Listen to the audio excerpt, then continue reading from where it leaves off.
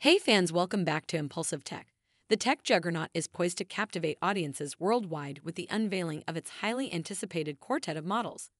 The iPhone 16, iPhone 16 Pro, iPhone 16 Plus, and iPhone 16 Pro Max in an eagerly awaited special event. Anticipated enhancements in the iPhone 16 Pro models go beyond mere speculation. They include larger displays, rumored to measure a striking 6.3 inches and an expansive 6.9 inches, respectively. These models aren't just about size. They're set to boast a meticulously redesigned camera layout aimed at elevating spatial video recording capabilities to unprecedented levels of excellence.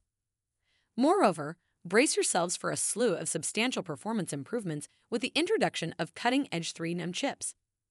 These chips aren't just a leap forward. They promise not only superior battery life, but also an overall leap in efficiency, ensuring that your device effortlessly keeps pace with your demands, no matter how demanding they may be. Production of the iPhone 16 series displays is slated to kick off in June, with an unwavering focus on meeting the anticipated high demand for both the base model and the iPhone 16 Pro.